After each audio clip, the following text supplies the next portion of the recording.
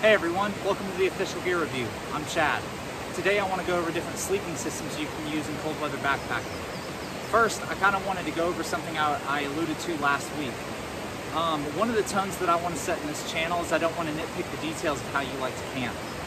One of the things I noticed about different gear reviews over the last year is that sometimes if you didn't pick the lightest weight option, it was the wrong one. And that's just me being honest, is that it seems like that's kind of the tone sometimes. But whether you sleep on a closed cell foam pad, an insulated air pad, a self-inflating pad, or even a cot, as long as it's a sensible option, I feel like it's really up to you what you want to carry. You know, and if you carry like a 20-pound pack or you carry a 27-pound pack, it really doesn't matter as long as you're comfortable and that it's sensible at the same time.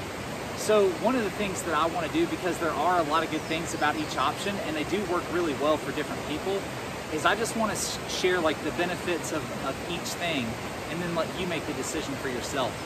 Because there are times that it's been really beneficial to sleep on a closed cell foam pad or to have that insulated air pad. And there are some times that I've chosen a cot and I really enjoyed it. Some people might want to splurge on their cooking system and carry a French press or a big stove that they can fry potatoes in, or whatever they want to do.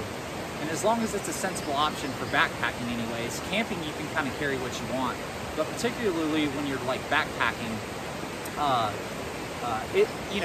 you can kind of do it however you want to. So I'm going to go over the closed cell foam pad, the insulated air pad, and the cot, and how you, and a lightweight cot, and how you can kind of use all of those to your advantage in different circumstances. So let's go ahead and go over it. Okay, so the first option I want to go over is the closed cell foam pad. This makes for a really good option in cold weather backpacking. Initially, one of the most obvious reasons that it's a good option is that it's really lightweight. But I think one of the cooler options that goes along with this is that it's really fast. So if you're one of those people who can just like, when you get to camp, you're just ready to go to sleep, you literally just throw it out and you're good to go. You just pull out your sleeping bag and that's it.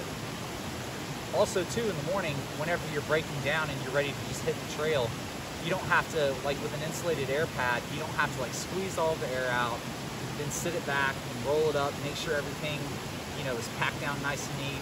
That way you can get it in the stuff sack and then go. You literally just roll this up, strap it to your pack and go. This is also, we use these a lot in the military, so it's got a big advantage in tactical situations too, but I know we're talking about backpacking, but so speed is a really big advantage to having this. One of the downsides, I would say, to using this below 20-degree weather is there's not a lot of foam pads out there except this Big Agnes. This one's actually has like an R value of 4, I believe, but a lot of the closed cell foam pads out there only have like a 2 to 3 R value rating. So once you get below 20 degrees, these really have to be paired with something else, whether it's 2 foam pads or it's this and an insulated air pad. So it does make for good, it is a good option in cold weather or in chilly weather, but when you get below that, you really got to have something else. And also too, this is good because it can't pop. It can handle a lot of damage, so there's a lot of options to it. And if you like a firm night's sleep, this is good. So yeah, so keep all those things in mind whenever you're picking whether you want to use one of these or not. Okay, the second option I want to talk about are insulated air pads. These are really good options as well in cold weather backpacking. Obviously, one of the initial reasons is that they are extremely comfortable. Most of them now have micro adjustment valves where you can let out small amounts of pressure until you can sink down in it and get it just the way that you want for a good night's sleep. Another good advantage to picking these is that there's a wide variety you can choose from. You can pick air pads that have no insulation at all, or you can pick air pads that have like R value ratings of like 9 and you can sleep in some of the coldest temperatures that it's possible to backpack in. So this one I think is rated for like 10, 15 degrees for a comfort rating. And I used that when I was on the AT for a couple of weeks. And there were times that it got down into single digits. And I stayed pretty warm, but I also had a 0-degree sleeping bag. One of the, I wouldn't even say it's a downside, it's just a thing that you want to be cautious of, is you have to be really cognizant of where you're laying this down. These things can pop really easy.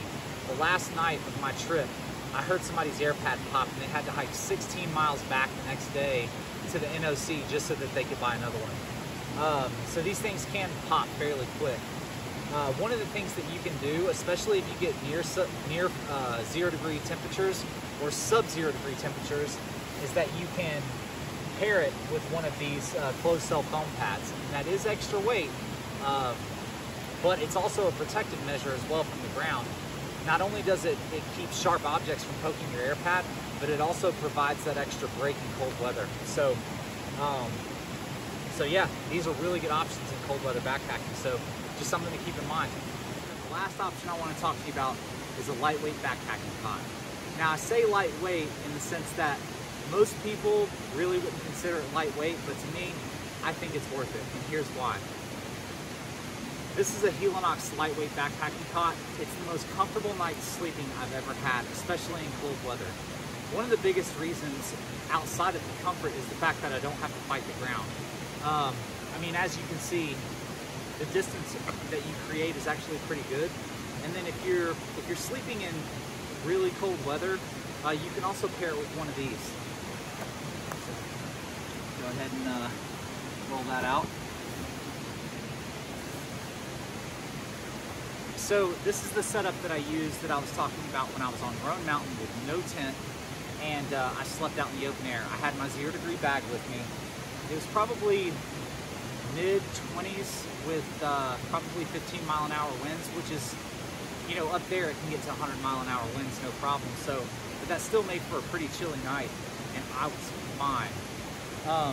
So the biggest advantage to this is if you really need a comfortable night's sleep, this could end up being a really good option for you if it's worth it to you. So here's one of the ways that you adjust it. So if you have the piece right here and the piece right here, that's going to make a firmer night's sleep. Like if you want a firm surface, that would be the way that you want to go. If you want to sink into it, which is the way that I sleep, you'll want to move this adjustment over to right here in the middle. And that's going to make it extremely comfortable, especially if you're a side sleeper, or like I said, if you just want to really like sink down into whatever you're on. So this can be a really good backpacking option. Don't knock it until you try it. And thanks for watching.